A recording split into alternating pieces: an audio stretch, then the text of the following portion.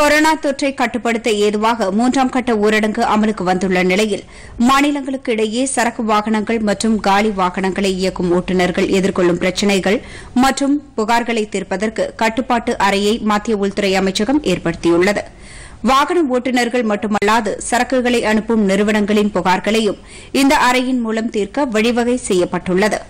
மத்திய சாலை போக்குவரத்து மற்றும் நெடுஞ்சாலைத்துறையின் அதிகாரிகள் கட்டுப்பாட்டு அறையில் பணியமர்த்தப்பட்டு புகார்கள் மற்றும் கோரிக்கைகளை தீர்ப்பதற்கு உதவுவார்கள் என்று மத்திய அரசு தெரிவித்துள்ளது.